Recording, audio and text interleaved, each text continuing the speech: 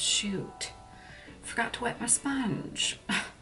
I don't want to have to go do that right now, but this is dirty and I need it. Okay, my friends, settle in, grab a snack, do whatever you need to do. It's counter day and I can't be bothered to put on a real bra and a real shirt, so we've got a sports bra and a comfy tee. And that's how we're doing today's video. Welcome. So y'all been asking me, K-Crab, Kristen, what kind of brushes do you recommend? And I was like, okay, let me sit down and show you some of my favorites, some face brushes, some eye brushes, what I use on a typical day-to-day basis. We're gonna do a little bit of an eye look, and I'm basically just gonna do like my everyday makeup. Most of the brushes are from Morphe and Sigma. This is not sponsored. Nobody knows who I am. I don't have any codes with anybody, nothing like that. Let's just go ahead and get started. Actually, pause. Let me go clean this dirty little sponge and then we'll be right back. Whew, okay, the sponge is cleansed. Let's do this thing. Let's get this party started. Okay.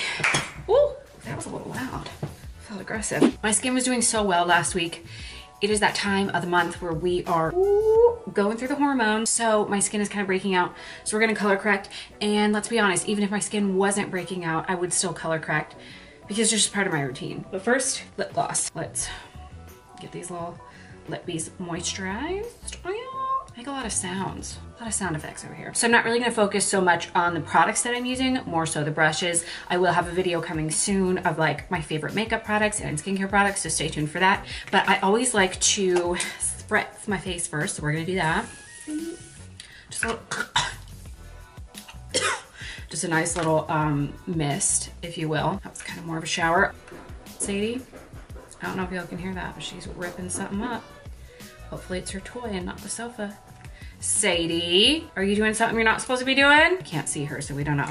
All right, color correction is key. Like I said, this is just my typical routine that I do on a day-to-day basis, maybe a little bit extra. So I got these color correcting brushes from Real Techniques, and I think I got these at Walmart. They're just rounded. Here's the thing. Listen, I don't know a whole lot about like, oh, this is goat hair, this is real hair, this is synthetic. I don't freaking know. This is just what I use and it works for me and it's what I've been using for a while. So if you're looking for like an educational video on what kind of brushes to use, it ain't it, okay? This ain't it. Okay, boom, boom. Look at that, super simple, super easy. So as far as foundation goes, I always use a sponge. I just like the finish that it gives me. Currently, the one that I'm obsessed with right now is this Morphe Brushes. I think this is the highlight and contour sponge. I don't know, it's pretty much the only sponge they have, I believe. I don't know what it is about this thing, but I absolutely love it. I love that it has this sharp edge right here that you can cut the contour if you want. You can bake with it. You can get right up underneath the eyes. And there's just something about, I don't know, I just love this thing. So this is what I use. So I'll just put my foundation on my face and then I blended it. Some people will put the foundation directly on the sponge and then go in like that, but I feel like that soaks up a lot of product. So I like to just dot it on my face and then go in that way.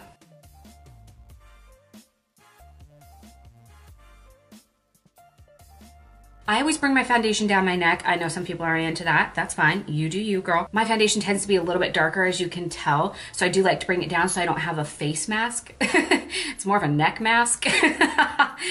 What? This is just a no-name Morphe brush, and it's just this rounded dome brush that's super dense, and I just bring it down my neck. Then to finish off the base, I like to go in with this Morphe G6, which is more of a flat top brush. So then if there's certain areas like right over here where there's still like redness or my breakout peeking through, I like to dab a little extra foundation in those areas that I feel like I need a little bit more coverage.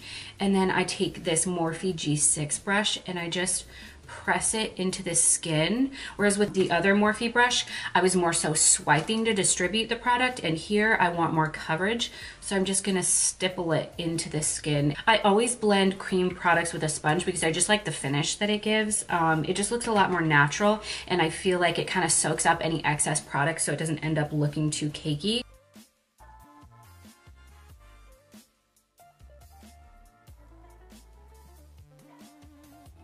Just gonna go back in with that same sponge and I go in with the other side of it to blend out the contour.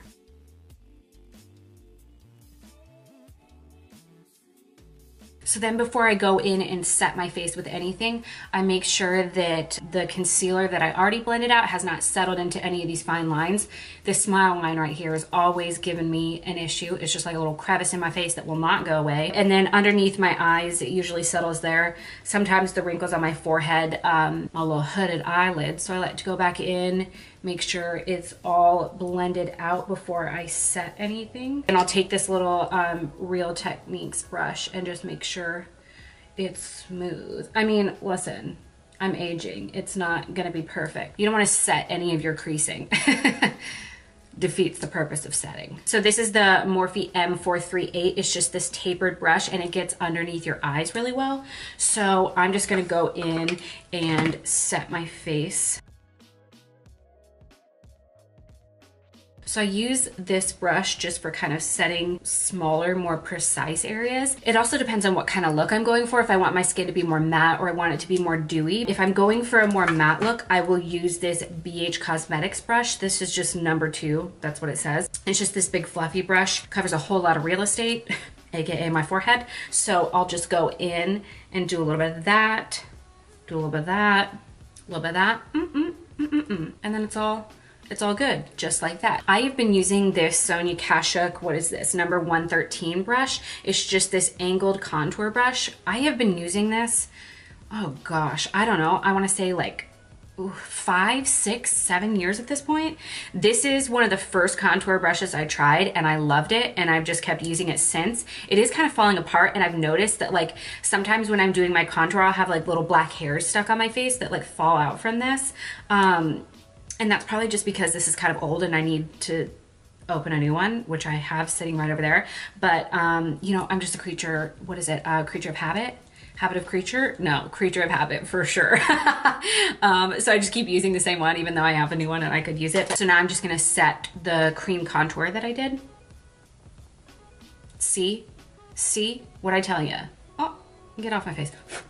Can I make a wish on those or is that just like eyelashes? Let me know in the comments. Oh, there's another one. Let's make a wish on this one. What do I wish for? More cats. Just kidding. I don't really need, well, no, I always need more cats. Listen, everyone in life needs a cat. That's just my humble opinion. So for my nose contour, I use another one of these no-name Morphe brushes. So this one and this one that I showed you, I got them off of Hautelook. It was like a set. Does anyone else still shop on Hautelook? It's been years since I've shopped on there. I don't even know what you would call it. I don't know, a dome brush. I have one of these brushes that I'll use for a cream contour, and then I have this one that I set it with powder. I like to go back in and just kind of blend everything out with the sponge. Ugh, see these little black hairs? Get off me. Let's make another wish. I wish for ice cream. It's so weird. And then my favorite blush brush. Why does that sound like blush brush? Blush brush. Blush brush. My favorite blush brush, that sounds terrible to me. It's a tongue twister. My favorite blush brush is the Sigma Powder F10, and I've been using this for years, so it's just a regular blush brush. I just cracked myself up. I'm gonna go in there, do a little. Love that. Are you done? My favorite part of doing my face is highlighting, and I get this question a lot on my Instagram videos is what highlighting brush are you using? So this is the Morphe M501 and it's just this tapered brush right here and it just perfectly gets on those little cheeky bones. I grab a little product on the brush. See, it just perfectly gets, ooh, right there. Look at that, y'all. Ooh. Don't worry, we're going in with the sponge. We're gonna blend it out.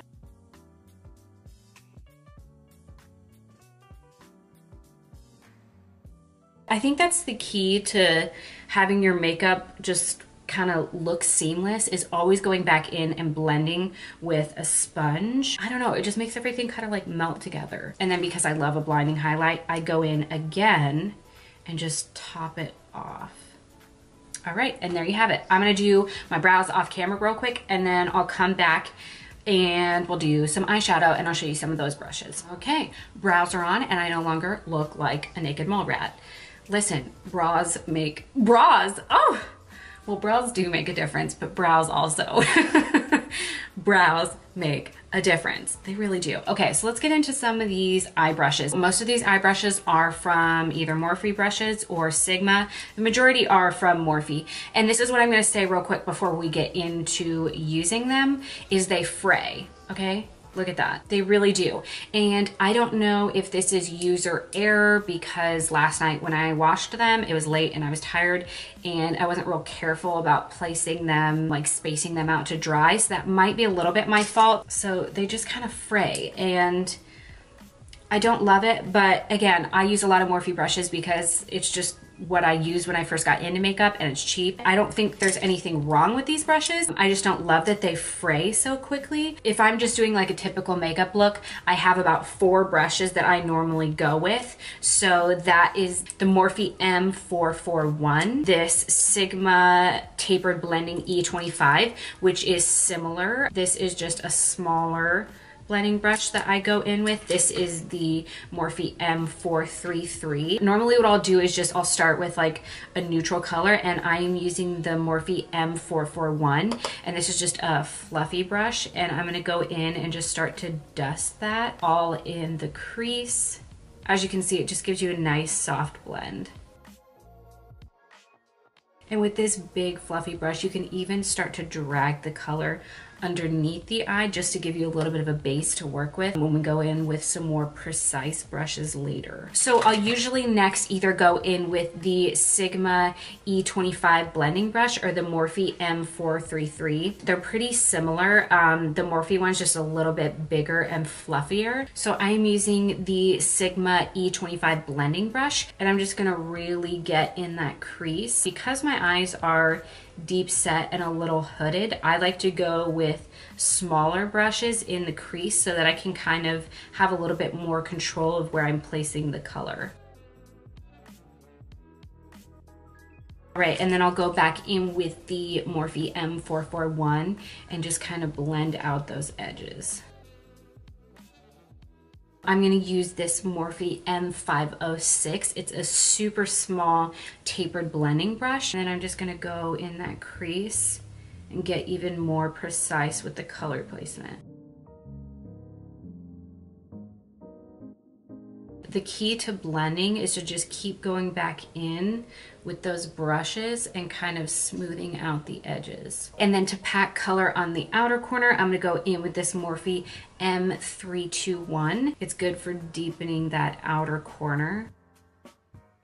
Then I have these 2 flat brushes that I really like whenever I'm using shadows on the lid. So this one is just a Morphe No Name brush. I like to use this with concealer. Like if I'm doing a cut crease, I like to blend the concealer in with this one, or use this for any like wet shadows. Like if I want to spray my brush with like a setting spray and then dip into a shimmery color and put that on the lid. But if I'm just going in with a shimmery color, I like to use, this is also a Morphe No Name brush. I like to go in with this one and just blend it all over the lid. I'm just gonna grab a little bit of this color on my brush. Oh, that's a little leaving me wanting. Oh, the fallout on that is ridiculous. Take 2. We're gonna use a different shadow. So I'll just take the shimmer on that.